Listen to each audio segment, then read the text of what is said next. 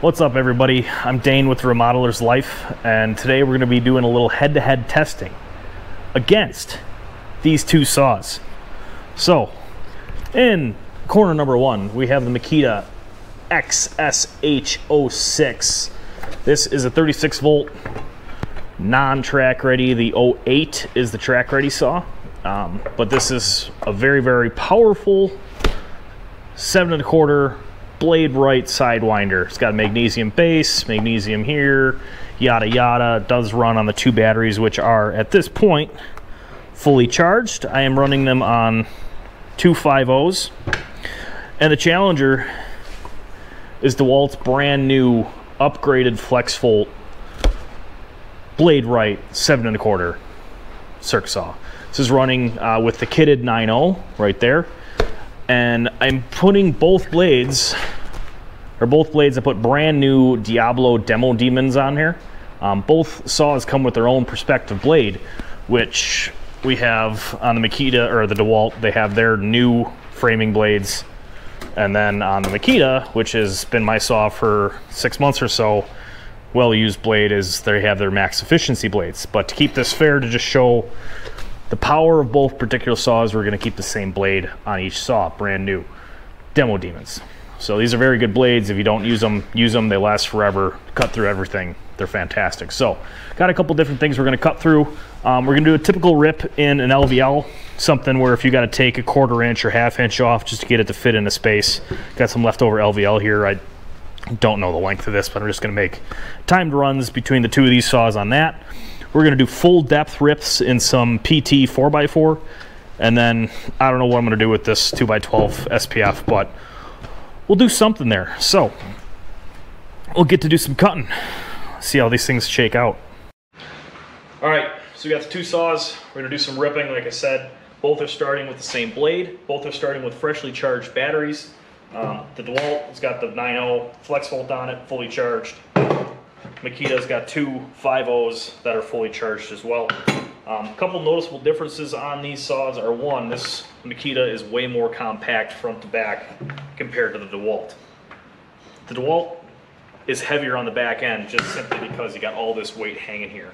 But the big advantage of this saw, I haven't even made a single cut with it yet, is this saw is 47% more powerful than its previous generation. So I'm very, very curious to see how this thing does.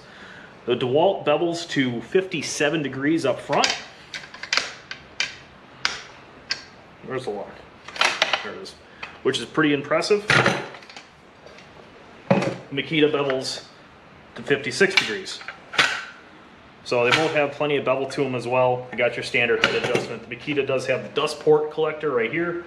The Dewalt, it doesn't. No biggie. These are framing saws. They're not finished saws. Makita could be used more of a finished saw, but that's not what I use it for. Big thing too is the Dewalt has the rafter hook, which comes in very handy. The Makita does not. Both have on-blade or on-board tool to change out the blade. Makita's is right here. Nice little hex head with a little keeper.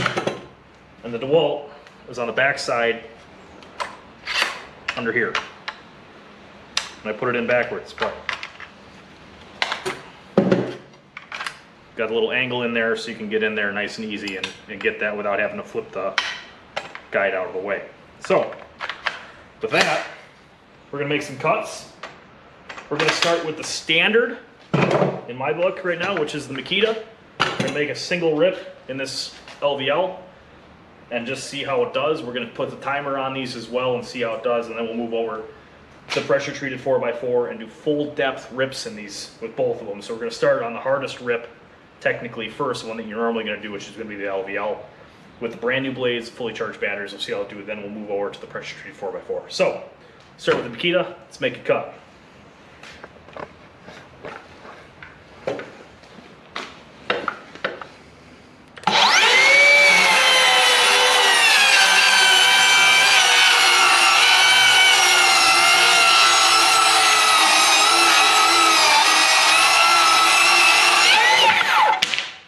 Pretty impressive.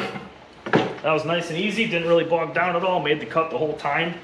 Now, let's do the big bad Dewalt and see what it can do.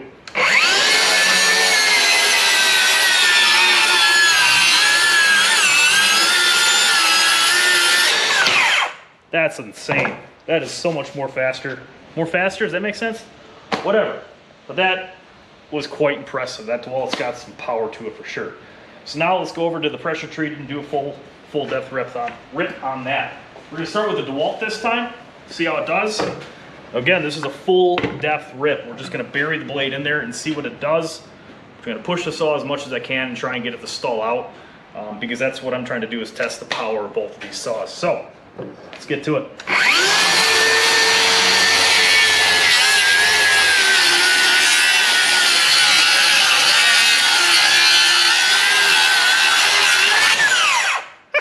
That's awesome. That is mighty impressive. Now let's see what the Makita can do.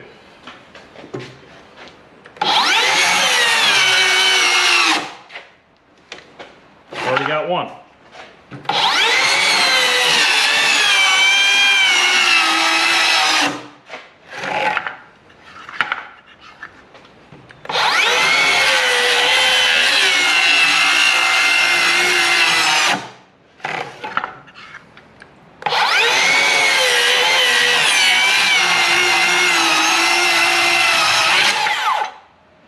So, made a lot of dust.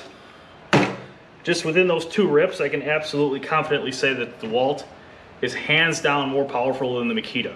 That's not to say the Makita is a bad saw by any means.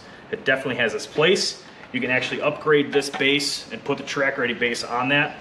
Dewalt doesn't have any options like that, and obviously this thing was throwing dust everywhere because there's not a port for it. There does seem to be a little screw hole right there where maybe you can add something down the road. But that's mighty impressive. So now we'll get this changed around. We'll switch over to the PT, or to the SPF 2x12. We'll do some bevel rips with it. We'll do a couple bevel rips on this 2x12 here. We'll just throw these saws both over at their biggest bevel, which is 56 and 57 respectively, and we'll see how they do. Start with the Makita. Let's lay it over. I got a couple 45-degree lines right here. So let's just cut and see how they do.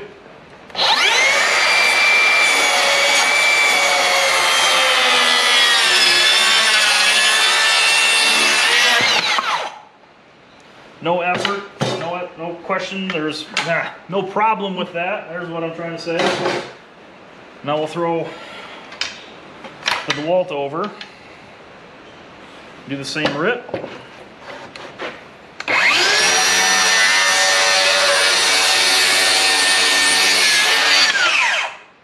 Same thing, no issue there, which is nice, but granted this is just regular 2x12, it's not the hardest thing in the world. Could flip this over and do a couple rafter cheat cuts or something like that, but both of them had plenty of power to do the bevel cuts on this, so you can't go wrong with either saw for sure. It all depends on your personal use and personal preference, but the new upgraded Dewalt is definitely a beast. All right, one more rip I want to try and do is I want to try and stall this thing, because I was able to stall the Dewalt, or the Makita, in the 4x4, but LVLs, we know, are hard. They're quite tough to rip through. So I'm going to push this as hard as I can and try and get this thing to stall out.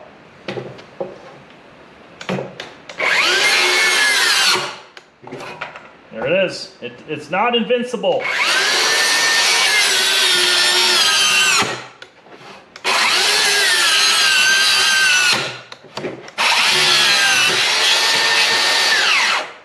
Oh, I got a nail there I'm caught on.